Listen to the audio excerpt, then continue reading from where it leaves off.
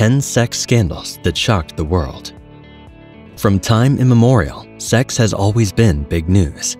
It is even a bigger issue when it involves the people we see on television. Unfortunately, some of the people involved in sexual misconduct are not just people we see on television, but people we rely on for leadership, mentoring, and even spiritual guidance. In today's episode, we look at 10 sex scandals that left the world paralyzed in dismay.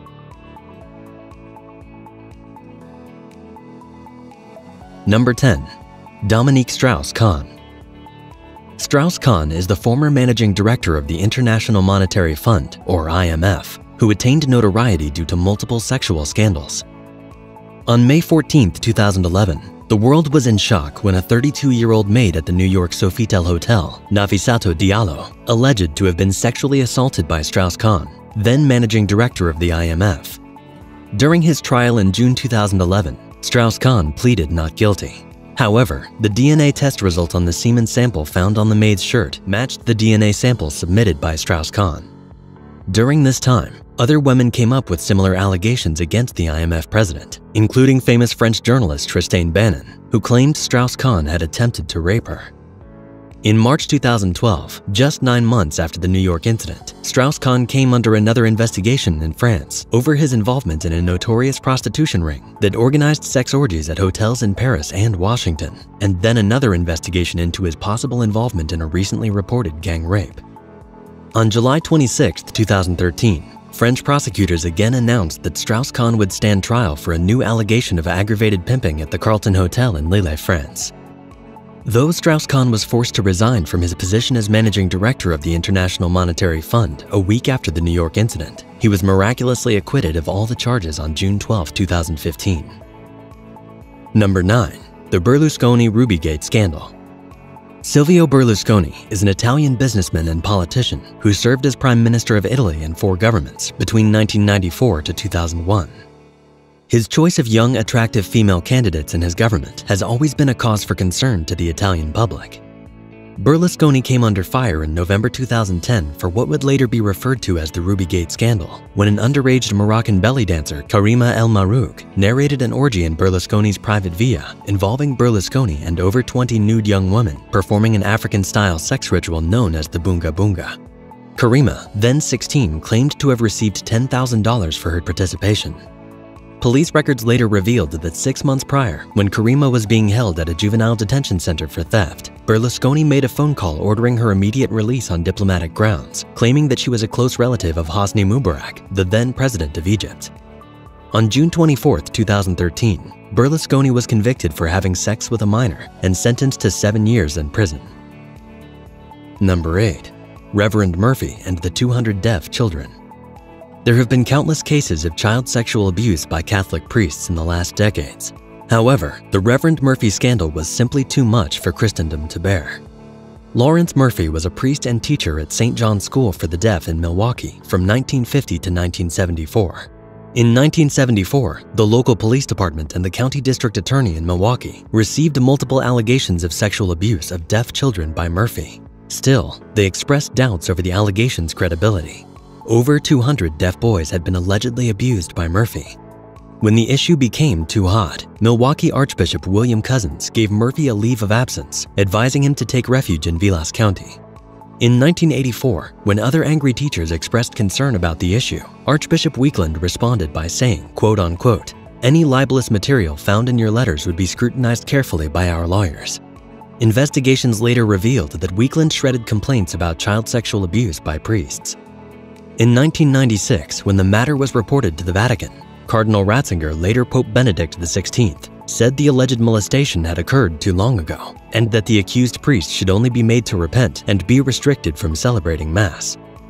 By this time, Reverend Murphy was already facing severe health issues that eventually took his life 2 years later. Though Weakland later confessed to wrongdoing, he stated in his autobiography that he didn't understand that child sexual abuse was a crime in the early years of incidences. Number 7. The 2010 Vatican employees sex scandal. On March 4, 2010, the Vatican was rocked by a serious sex scandal when one of the Pope's attendants and a member of the St. Peter's Choir were reported by the Italian press to be part of a gay prostitution ring. Those involved were Angelo Balducci, who served as an attendant of the Pope, and Chinito Ehame, a member of St. Peter's Basilica choir.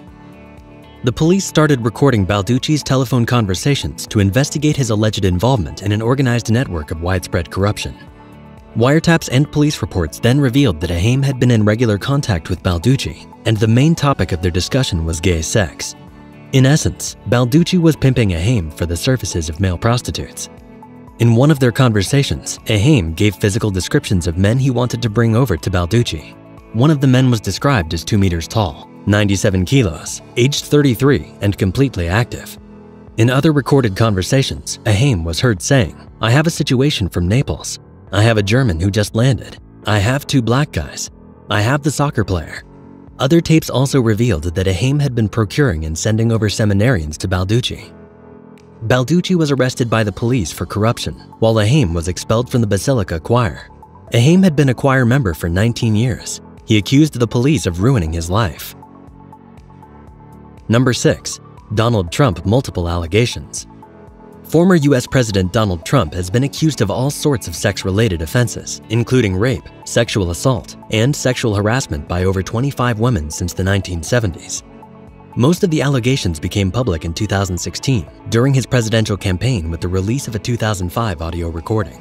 Trump was recorded narrating an incident where he tried to force himself on a married woman and boasting that as a celebrity he can do whatever he wants to women. Moved on her, and I failed. I'll admit it. Whoa. I did try and fuck her. She was married. It's huge news, Sarah. No, Nancy. Yeah. No, this was marriages, and I moved on her very heavily. I took her out for I moved on her like a bitch, but I couldn't get there, and she was married. And all of a sudden, you know, I'm automatically attracted to beautiful. I just start kissing them. It's like a magnet. You just kiss. I don't even wait. And when you're a star, they let you do it. You can do anything. Whatever you want. Grab them by the pussy. I can do anything. Pull the ham.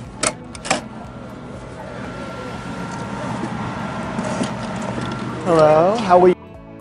Trump subsequently described his language as locker room talks and denied actually behaving as such towards women. Later that year, Trump promised to sue all the women who have made allegations of sexual misconduct against him. He never followed through with any lawsuit. On January 12, 2018, the Wall Street Journal reported that Trump's lawyer Michael Cohen had made a $130,000 payment to an adult film actress Stormy Daniels to prevent her from disclosing an affair she had with Trump in 2006. A month later, Cohen acknowledged making the payment, but said it was made with his own funds and without the president's knowledge. Number 5. Roman Polanski's sexual abuse case. In March 1977, celebrity film director Roman Polanski, 43, was convicted in Los Angeles for sodomy and rape by use of drugs of 13-year-old Samantha Geimer. Polanski had asked Geimer's mother if he could take photo shoots of the girl for Vogue Paris, the French edition of Vogue magazine. According to Geimer's testimony, they did photo shoots with her drinking champagne, after which he asked her to lie down on a bed, and he performed oral, vaginal, and anal sex upon her. Polanski underwent a psychiatric evaluation as requested by the court and was placed under probation, but just before he was due to be sentenced, he fled to France. 32 years later, on September 26, 2009, Polanski was arrested at the Zurich airport in connection with the Geimer affair while trying to attend the Zurich Film Festival. However, the Swiss court rejected the US request to have Polanski extradited. He was later freed on a $4.5 million bail. Geimer's case inspired the fight against sexual assault in Hollywood long before the Me Too movement. Number 4. Michael Jackson's 1993 accusations. In August 1993, the world was in shock when a Los Angeles dentist, Evan Chandler, accused Michael Jackson of sexually abusing his 13-year-old son, Jordan Chandler. Jordan's stepfather, a car dealer, had introduced Michael to the boy after Jackson rented a car from his dealership. Jackson and Jordan became very close. Jordan visited and spent weekends at Jackson's home, the Neverland Ranch. Jordan gave detailed accounts of how Jackson performed masturbation and oral sex on him for months, and even described Jackson's penis. On August 4, 1993, the Chandlers rejected a $350,000 settlement offer from Jackson's lawyer. The news broke out on August 24th while Jackson was on a world tour. It received global media attention. Jackson canceled the rest of the tour and managed to reach a financial settlement of $23 million with the Chandlers. By 1994, 2 grand juries were convened, but Jordan's allegations could not be corroborated. Jackson expressed regrets for making the payment. The allegations severely impacted Michael Jackson's public image, and resulted in the cancellation of several commercial endorsements, including a decade-long Pepsi deal. Similar allegations were made in 2005 by other parties, and in 2009 after Jackson's passing. Number 3. The Georges Tron foot massage scandal. Georges Tron served as mayor of Draveil in southern Paris and Minister of Civil Service under former French President Nicolas Sarkozy. In May 2011, 2 women came up with allegations that Tron pressured them into foot massage sessions that usually progressed into forceful sexual encounters. The sessions were allegedly held in Tron's office and in the town hall. They were coordinated by Tron's personal assistant Brigitte Gruel, who contributed in creating a hypersexualized environment at the city's town hall. When these accusations became public, a dozen other women who worked for the municipality came forward to attest to Tron's inappropriate behavior. He was fond of hiring beautiful women in financial difficulties, to whom he forcefully gave foot massages. On February 17, 2021, Georges Tron, now referred to as the Chinese masseur by the French political class, was sentenced to 5 years in prison for rape. Gruel was given a 2-year suspended sentence for facilitating rape. Number 2. The Clinton-Monica Gate scandal. In January 1998, the Monica Gate scandal sent shockwaves through American society and the world at large when it became public knowledge that the United States president was allegedly involved in a sexual relationship with Monica Lewinsky, a 21-year-old unpaid intern at the White House. When Clinton denied the allegations, Linda Tripp, a friend of Lewinsky, turned in tapes of her phone conversation with Lewinsky to Kenneth Starr, the special prosecutor leading the investigation. Tripp had become close with Lewinsky 2 years earlier, while both worked in the Pentagon Public Affairs office. She started recording her private telephone conversations with Lewinsky once she learned of the affair. During that time, 2 other women came up with allegations of sexual misconduct against Clinton. First, Kathleen Willey, who was part of Clinton's 1992 presidential campaign team, claimed that Clinton groped her in the Oval Office in 1993, and then a flight attendant and former Miss America, who also claimed she was groped by Clinton. On August 17, 1998, Clinton finally admitted to the American people that he was involved in an affair with Lewinsky. On February 12, 1999, Clinton was acquitted of all charges following a Senate's impeachment trial. Before we get to the top of our list, please remember to give us a like and subscribe to our channel. Number 1. The Harvey Weinstein serial rape scandal. Harvey Weinstein is a celebrity film producer and co-founder of Miramax Films and the Weinstein Company. In October 2017, the New York Times published an article about dozens of women who had accused Weinstein of using his influential position to sexually abuse and rape women in the industry.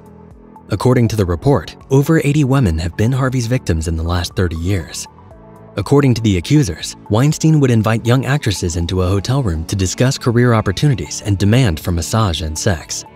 Though Weinstein denied ever involving in any non-consensual sex, there was an overwhelming number of accusations, evidence, and witnesses against him, presented by a group of alleged victims led by an Italian actress, Asia Argento. In May 2018, Weinstein was indicted for rape and other grave sex offenses. In February 2020, he was found guilty of rape in the 3rd degree and sentenced to 23 years in prison. Even after Weinstein's sentencing, criminal investigations into new complaints from 6 other women from Los Angeles, New York, and London are ongoing. Thank you for watching, and do well to check out our next video right here.